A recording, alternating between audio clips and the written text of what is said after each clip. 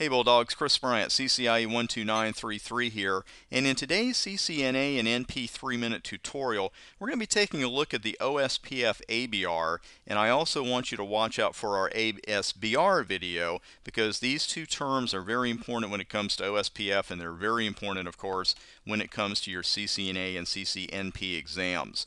Now, we're going to bring the live equipment up here in just a moment, but here are the two networks that we're working with in both of those videos.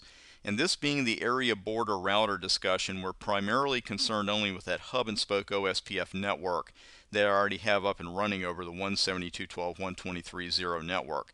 And this is the diagram for both videos, and again, since we're talking about the ABR, we're primarily concerned only with the OSPF hub and spoke network.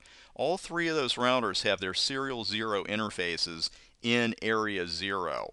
So by definition, we don't have any area border routers yet, because while all three of these routers do have their interfaces or an interface in area 0, they're not connecting another area to the backbone area. So let's bring the router up and I'll show you exactly how to verify that. We concern ourselves so much with making sure that we've got our neighbor adjacencies, and of course we do that with show IP OSPF neighbor, that we see that we've got an adjacency here, but how can we tell whether router 3 is actually an area border router or not? And if you're just sitting down to the router, maybe making a network map, you can run show IP OSPF, and this gives you a wealth of information. And if the router is an ABR or an ASBR, you're going to see it near the top of this output. But there are no non-backbone areas in our network yet, so what I'm going to do is actually create one, and that's what these loopbacks are so good for. We don't have one yet, so we'll just configure one. That's the joy of loopbacks in our lab, is that we can create as many networks as we want. So I'm going to go with the router OSPF command, network, and I'm just going to go ahead and put that single address in, put all zeros for my wildcard bits, and then I'm going to put these in area 3.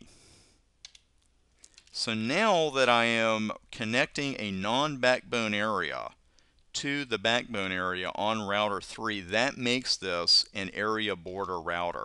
And again, you can run show IP OSPF, and you're going to see it right here near the top. It is an area border router. Again, if it's not an ABR, it's not going to say this is not an area border router. But if you don't see that line specifically, you know that you're not on an ABR. Now the ASBR, the Autonomous System Border Router, is another type of OSPF router entirely. And what we're going to do here in the next video in the series is configure router 3 as an ASBR and do a little route redistribution. So whether you're going after your NA or your NP, you definitely want to check that out. Thanks for watching today's 3-minute tutorial. I'm Chris Bryant, CCIE number 12933.